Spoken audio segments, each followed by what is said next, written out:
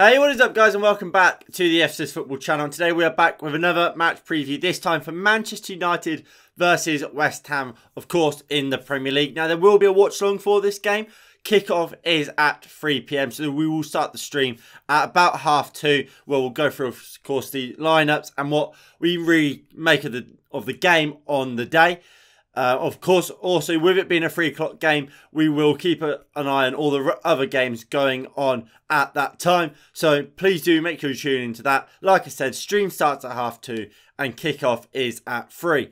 Now, going into the preview, Manchester United come into this game sat in 7th place, having picked up just 7 points from our last 15 available, while West Ham sit up in 4th place, having picked up 9 points from their last 15 available. So on the form table and just the standard league table, West Ham come into this game on top. Now, Manchester United in their last game, we did, of course, play Brentford, in which we won 3-1 with, well, 3 academy graduates in Mason Greenwood, Marcus Rashford and Anthony Elanga all scoring goals.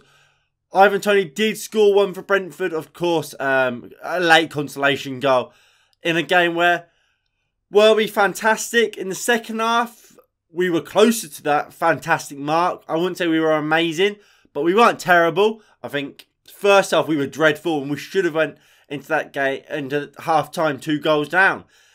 And I think that really does show that this Manchester United team, we haven't kicked on really since Ole Gunnar Solskjaer left. And there is still a long way for this team to go if we want to be anywhere near where the likes of Manchester City and Liverpool are, where they are consistently getting wins and are pushing for Premier League titles. Because at the moment, we are absolutely nowhere near that. West Ham in their last game played Leeds United, where they lost 3-2 in a game where it was very open. Both teams had a lot of chances. West Ham did miss an absolute sitter in the last minute through Jarrod Bowen to level up in that game 3-3. But Jack Harrison, of course, did score a hat-trick for Leeds United, seeing them win against West Ham, like I said, 3-2. Now, of course, United have played West Ham twice already this season. First, we played them in the league at, of course, London Stadium, isn't it now, where we won 2-1. Cristiano Ronaldo equalised the game after Benrahma gave West Ham an early lead. And then last few minutes, Jesse Lingard scored a fantastic goal against the team that he was on loan at last season to give Manchester United all 3 points. But, of course, last minute, Mark Noble did have a penalty saved by De Gea to, well, I guess, secure the 3 points. About 4 days later, we played them in the League Cup, where they beat us 1-0 thanks to an early Manuel Lanzini goal. So, it's going to be a close game. Both games were extremely close, extremely tight, and either team could have won it on either day. So I expect this game to be very, very similar. When it comes to team news, West Ham have got a few players missing for this game. When you look at West Ham, they've got Benrahma, who, yes, he's just been knocked out of the AFCON. He won't be available for this game.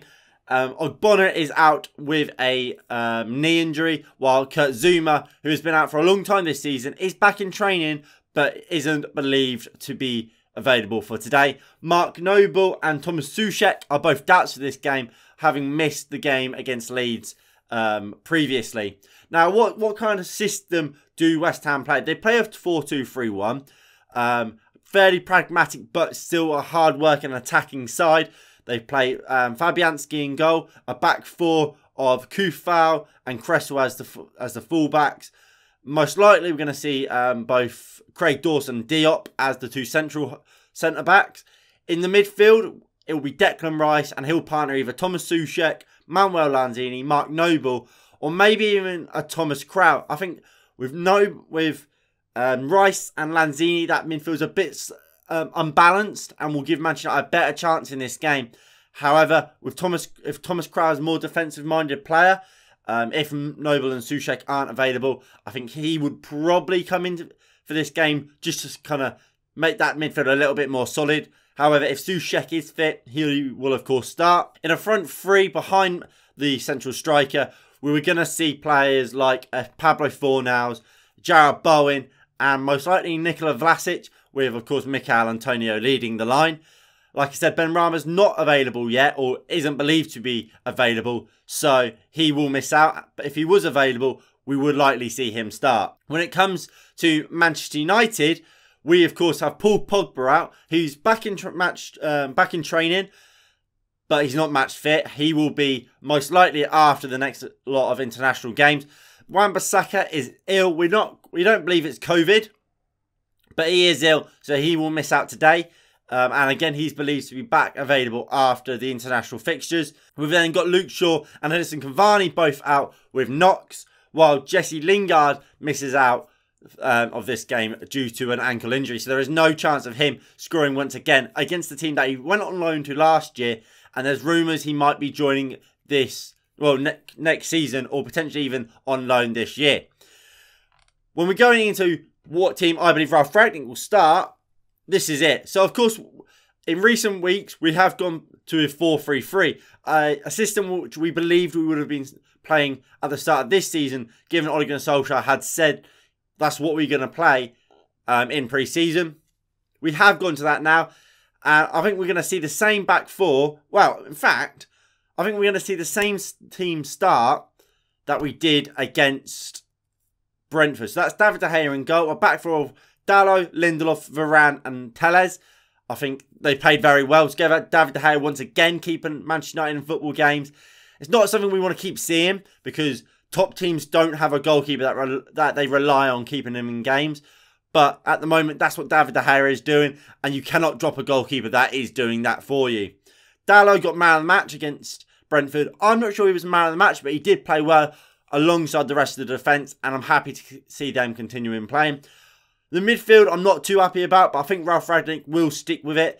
Second half, McTominay was much better.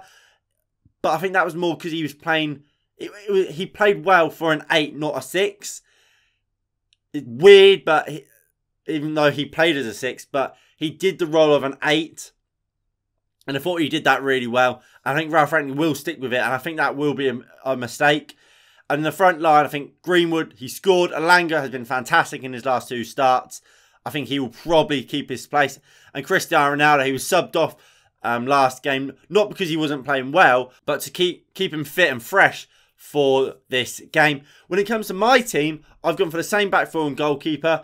Look, I'm happy for Wan-Bissaka or Luke Shaw to come in, but by the looks of it, they're both going to be out. So the defence has to stay the same. I don't want to see Harry Maguire anywhere near that starting 11. I thought he came on, and I don't think he was great. I think you just stick with this back four until they make a mistake or one of them has to drop out. Because at the moment, especially these 2 centre-backs, they don't deserve dropping. In the midfield, I've gone for Nemanja Matic as the sitting player. He has to play. He's the only player that can play that number 6 role effectively. So for me, he has to start. And then in the 2 in front of him, I've gone for Donny van der Beek and Bruno Fernandes. I just want to see Donny van der Beek play. I think McTominay played really well in that second half in that number 6 role. So if McTominay does start, I'm not going to complain at all.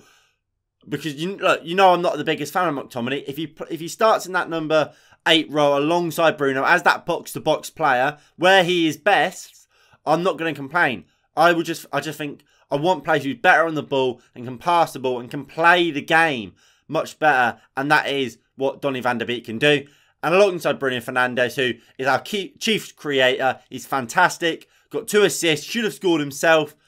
Bruno Fernandes has to play, so I think he will. Martial out on the left. Elanga's playing really well at the moment, and it was tough to drop him.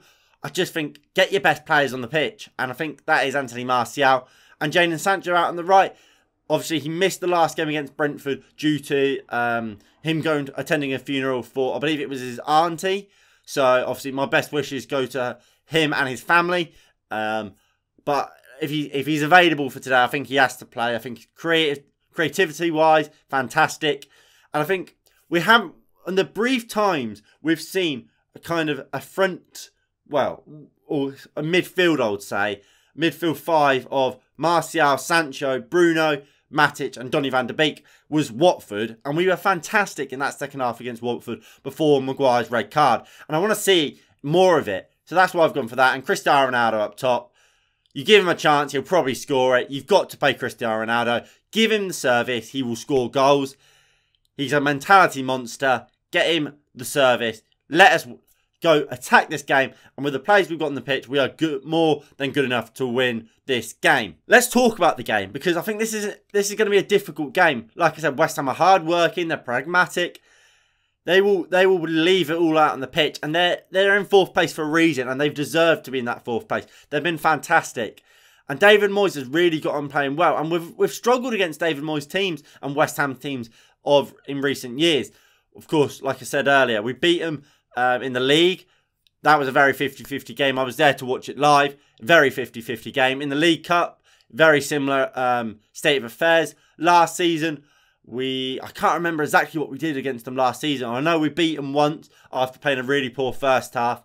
Second game, did we beat them? Maybe 2-0? Whatever it was a close game. After lockdown, we drew 1-1. It's always close when we play West Ham, and I don't expect it to be any different today. They've got some real quality and talented players that can cause a lot of issues for this Manchester United team. Mikel Antonio is a player that if you get him against Victor Lindelof, it will be an interesting battle. Benrahma being missing for them is a big miss for them, as well as a player like Soucek. However, look, they're a good team still, and they've shown that since these players have been missing.